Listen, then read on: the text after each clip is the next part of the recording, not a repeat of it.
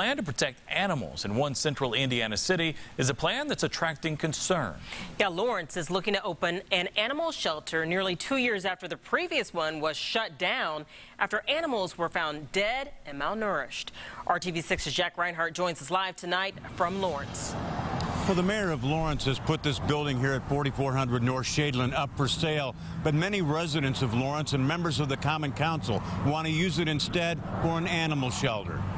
Supporters of the project say the building, purchased years ago from the Marion County Sheriff's Department for $1, has everything, including plenty of room for kennels, office space, and a fenced-in yard where volunteers could exercise the animals.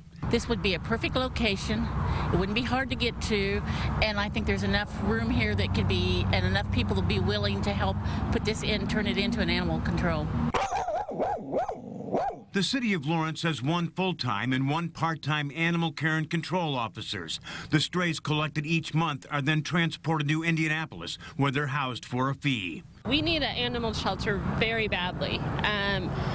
People need to be reminded that that Dean Jessup helped kill those animals at the last animal shelter. Lawrence closed its animal shelter in October 2013 after volunteers found most of the animals dead and malnourished. Other animals had to be euthanized, and the rest were slowly nursed back to health. The shelter's operator pleaded guilty to a criminal charge of animal neglect.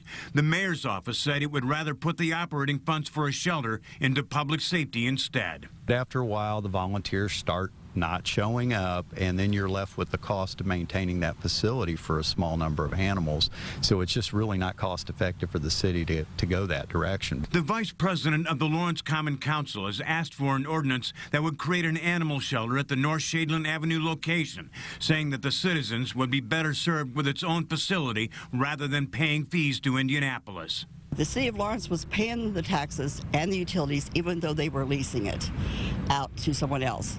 And if we needed money that badly, why did we let the last leaseor walk away, still owing on the lease, and not go after that money?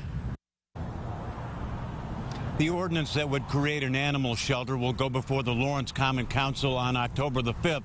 Citizens are encouraging people to bring their pets to that meeting in support of the shelter. Reporting live, Jack Reinhardt, RTV6. Should be something